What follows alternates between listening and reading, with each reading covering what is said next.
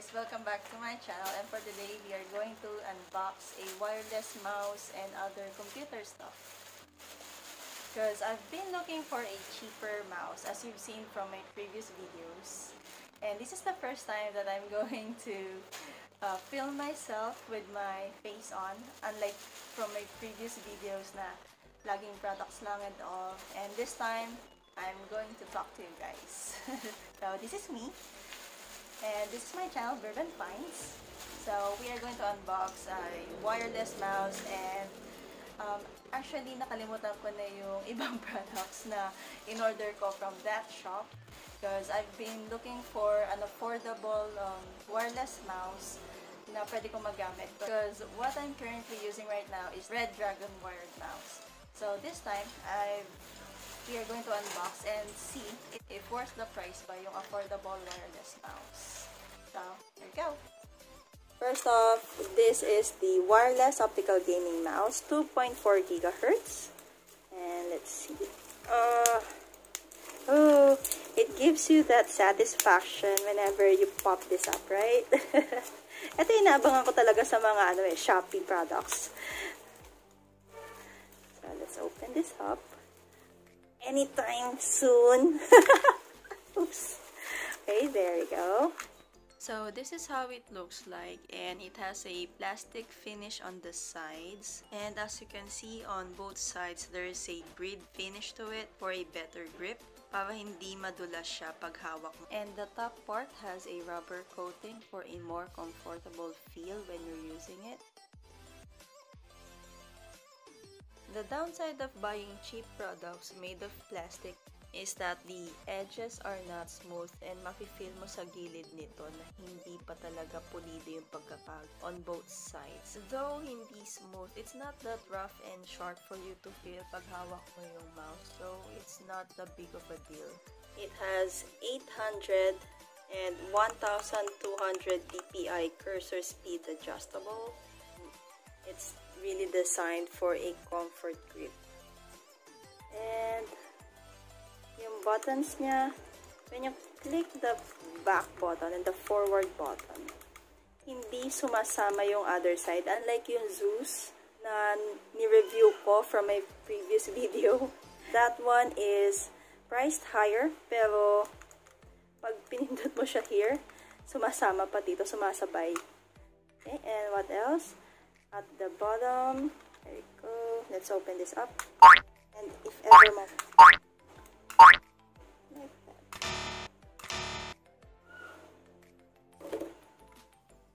Yanka, can you figure out how to open this? Finally, guys, after fighting with it for good 30 minutes maybe, finally na-open ko na siya. And while at it, kumuha na rin ako ng AAA battery. So, this is what happened. So, kaya hindi ko siya ma-open is dahil may lock siya dito and may lock siya doon. It might be me or it might be the product. Either way, finally, na-open na siya. And yung kumakalog pala kanina, guys, I stand corrected. Ito pala yun. Oops. Okay, so this one might be from my other one. Throw that away. And here we go. This is the one that goes with it. So this is priced at 128 pesos. I will just put the link below.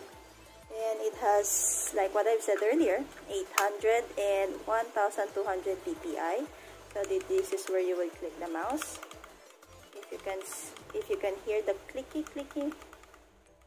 It has a firm click. And let's see. I'm gonna put this first on.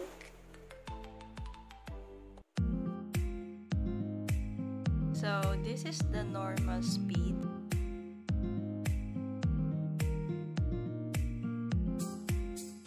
And this is 800 DPI.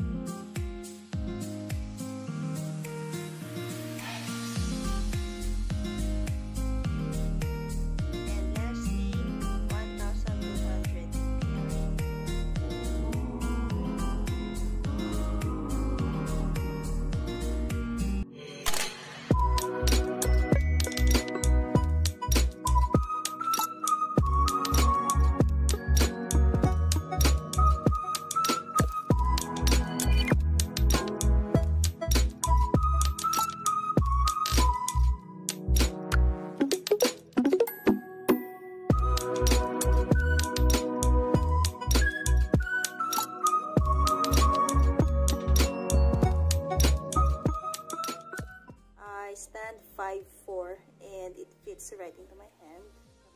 mouse fit perfectly.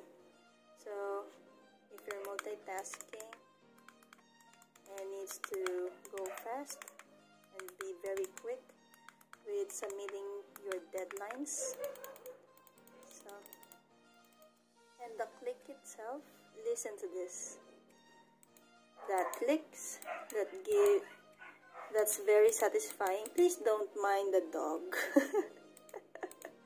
And pay attention to the click of the mice. It's very satisfying.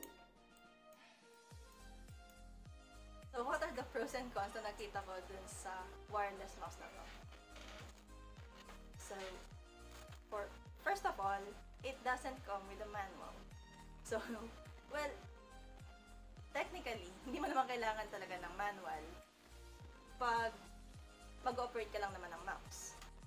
And, kaya lang, dahil nahirapan ako, I'm not saying na mahirap siyang i-open. Nahirapan akong i-open itong part na to where you would put in the battery. I don't know kung ano yung tamang way para hindi siya nasira.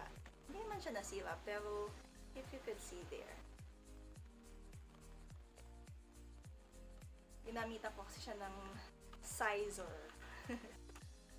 Next is wala siyang box. So if you want to buy this as a gift, it won't be presentable kasi it doesn't come with a box.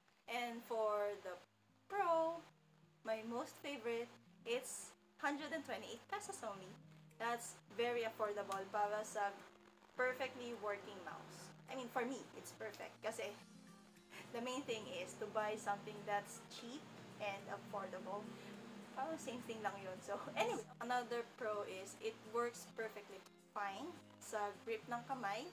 Pag nasa labas ka when you go out, it's very handy, madaling bitbitin kasi magaan. Pero, the feel is not cheap. It's affordable but the feel isn't cheap.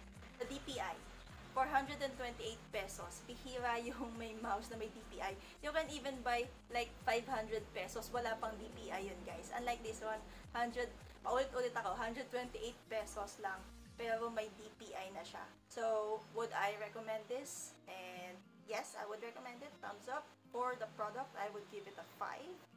And for the seller, well, sana lang dinoble nila yung bubble wrap for safety purposes na rin ng product. Since pag dinala sa'yo ng Shopee yan, hindi mo naman malalaman if na-crush na ba yung product sa loob or not. Those are my 2 cents. So again, this is Bourbon Finds and see you on my next vlog.